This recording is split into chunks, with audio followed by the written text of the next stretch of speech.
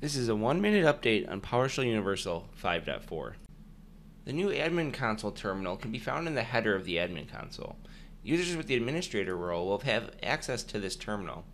This terminal is pre-authenticated, so you don't have to worry about creating app tokens or specifying credentials. And you can run PowerShell Universal scripts inside this terminal to do things like getting scripts and creating new scripts. View script metrics like pass rate, execution time, and breakdowns of environments, users, and computers. View the Admin Console in Danish by selecting the Danish language from the language selector in the bottom right. View how jobs are run on particular nodes by clicking the Dispatch Queue button to see how the least busy server was selected to run this job. PowerShell Universal is now built on PowerShell version 7.5 and .NET 9.0.